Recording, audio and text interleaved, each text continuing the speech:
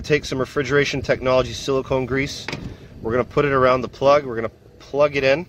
We're going to wipe away the excessive silicone grease, and that's going to protect this plug from getting moisture and shorting out the plug itself. And then when we're done, we're going to take a zip tie.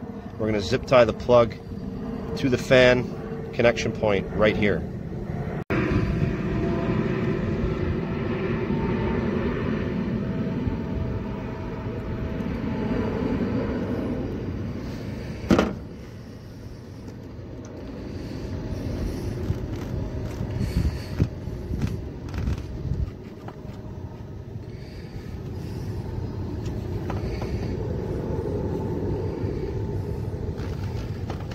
Now there's a moisture barrier there.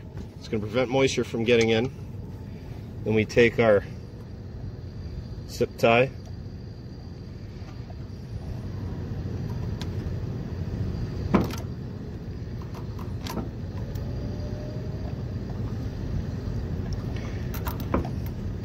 We zip it up so it's nice and tight,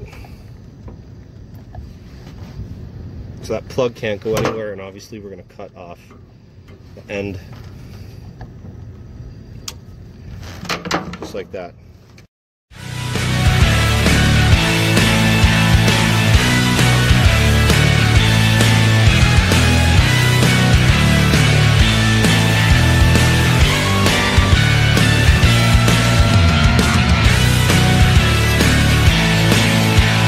So one thing I'm going to urge anybody to do when they take a brand new capacitor out of the box is check obviously the rating on it.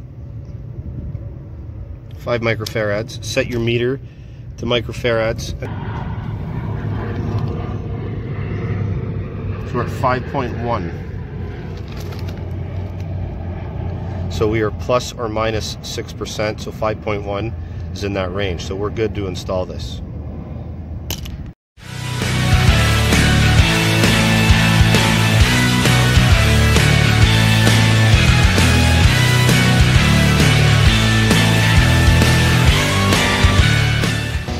So the last thing we want to do, guys, is check the amp draw, the new motor.